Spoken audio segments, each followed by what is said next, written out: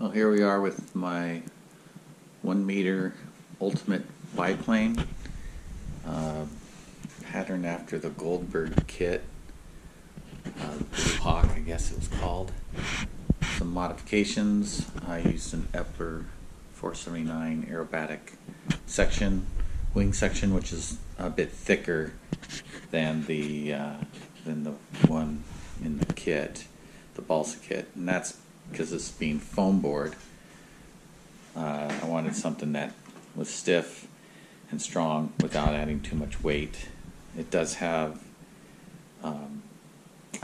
it doesn't have a wood spar, so we'll see how that goes.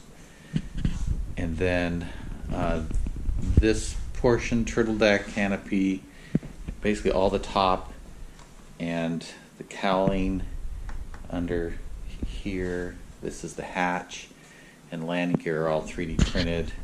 Same with these struts on the outside and the middle, 3D printed of my own design. Just trying to have a nice form to this wing, symmetrical wing, and went pretty well. I'm pretty happy with the result. We'll see how it flies. That's ultimately going to be the, if I enjoy flying it, will be the test, the ultimate test, of whether this is the ultimate biplane. Let's see, any other features? So it is pretty stiff. Able to kind of hold it by the top wing. Here we are on the bottom. This is the hatch. I'm running with an 1800 battery, and I've got 25 grams of lead, which isn't much in the front, but I also have this spinner. I tried with a plastic spinner. I couldn't get it to balance well enough, and I think it'll be in pretty good shape. The weight of it, with the 200 gram battery, the weight is 1,210 grams. The motor, which is a 2836 1000 kV motor, and a 10 by 4.7 prop. This is a carbon fiber prop. Should be able to pull 1450 grams. So this is not going to be a 3D plane. It should be a pretty decent sport plane. If not, actually this cowl comes off pretty easily. Redo the motor mount and put a bigger motor on there, and maybe a lighter spinner because the motor would be heavier. So that would be a potential upgrade in the future. And so we are ready for Maiden. Another shot here, kind of from the back.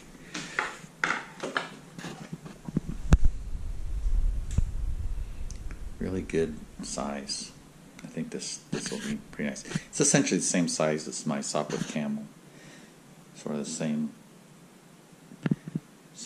similar construction method, except the Sopwith Camel has a flat bottom wing. And this one is, I'm excited for Maiden. Hopefully soon. Here we are with the Maiden for the Ultimate Biplane. It's a foam board and 3D printed with PLA. Here's some drone footage.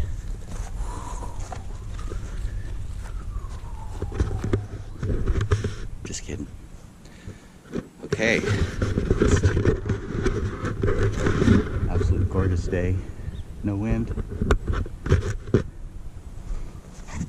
About 65 degrees. First thing in the morning here. Right, left, up, down.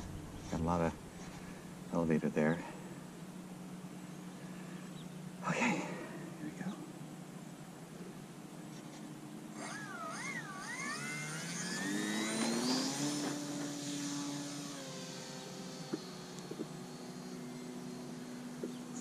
trim. Looks like it's turning right a little bit.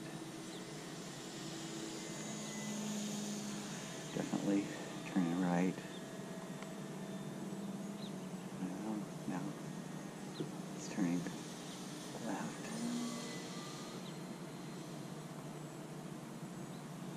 So I use an instant trim here on my Radio Master with Edge TX. So I think it's good enough. I can start using trim tabs. I haven't gone full throttle yet, it seems. Okay, I gave it some down. Seems pretty good. That's full throttle.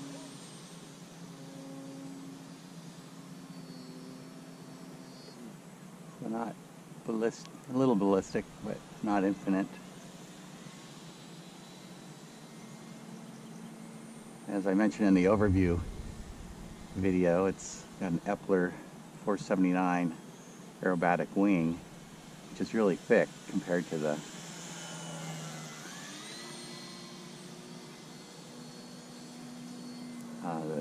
Goldberg balsa model.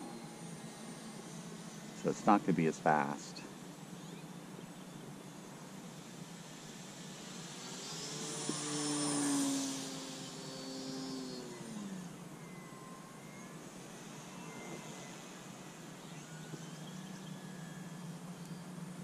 Still getting used to it.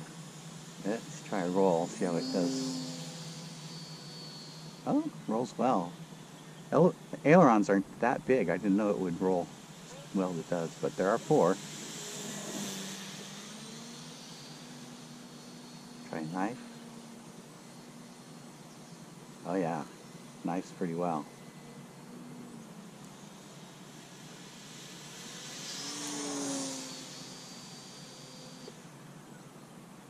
We should do a stall test and balance check. First with the balance. Balance is all right. Didn't nose down or go up. If I went to 45 and it went up, that means it was tail light or tail heavy. Nose heavy if the nose would come down faster. So it's a little bit nose heavy. I'm going to take off that. Uh-oh, I lost trim, so something came out. It is time to land. Something on the aileron, I think, came out.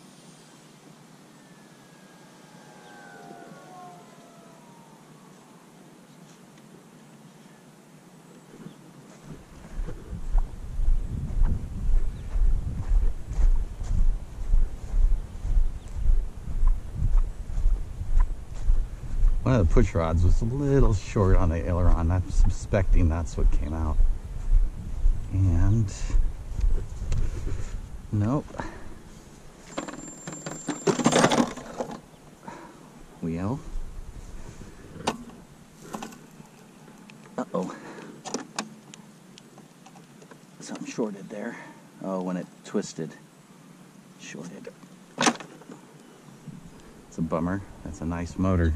Oh, there goes the ESC. I gotta get the battery out.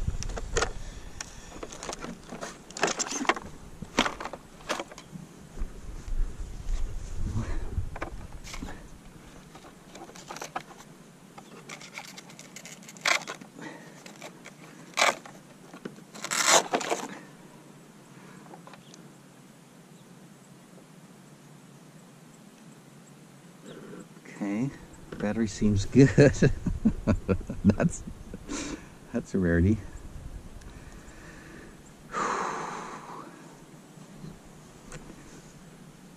So hopefully the motor's toast. Why did it come out? Motor mount failure.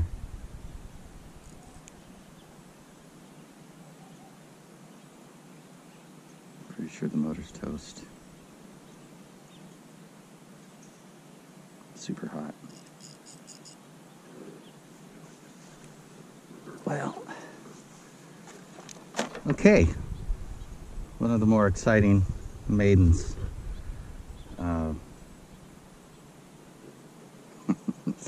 to the drawing board on the motor mount. I think what happened is the motor mount got really hot. Yeah, and the screws pulled through. I don't know if you can see that.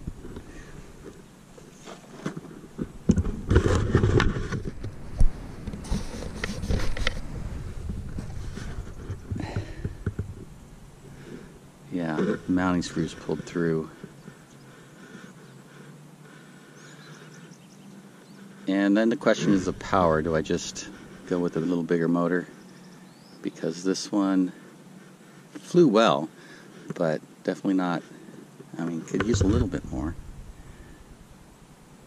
Yeah, that's using PETG on the motor mount, and they got hot. Something was going south. Probably the ESC is my guess. It's not wasn't the best ESC, so I'm gonna definitely upgrade. I'm gonna go with a 40 amp, and we'll do something. I'll change the motor mount so that I can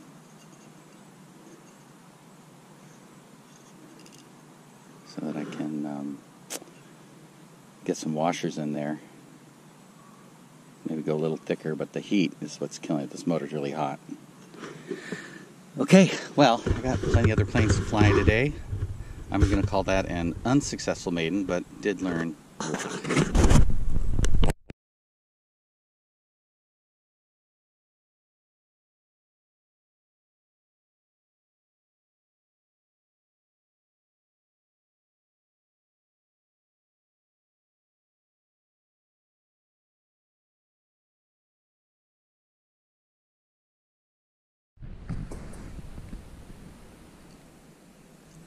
So for the Ultimate Biplane, I've now completed really almost all the parts, just the bottom I haven't finished. I'm going to do that after I get everything else assembled. So I'll start gluing the fuselage, finishing up the tail. The wings turned out very nicely using an Epler aerobatic airfoil. Little caps for the end of the wings. See that? And here are the patterns. I used the one wing pattern for basically 8 different sides of the wings, top and bottom, left, right, top, upper, and lower. Symmetrical, that's the elevator, and that's symmetrical. Vertical stabilizer, and here's the fuselage, again symmetrical. I find that when I do it symmetrical, I get better consistency side to side. And then we've got our struts. They may be a little weaker than I really want for the middle, but we'll see. And I am ready to glue. So these are all the painted parts. Actually, before I glue, I may put some vinyl color on the wings and the tail. Fuselage, I don't actually need anything. Time to go. So, tail is done. Just need to fold the fuselage. I took the paper off the reinforcements before gluing them to the sides. It helps, the foam will let you slide it around, so I was able to kind of fit things pretty well tight, and pretty happy with how that went. Okay, so I've got parts all built up and some of the livery done. I'm going to do some more, but I want to get it together before I finalize it. And well, I'm going to start with the bottom wing.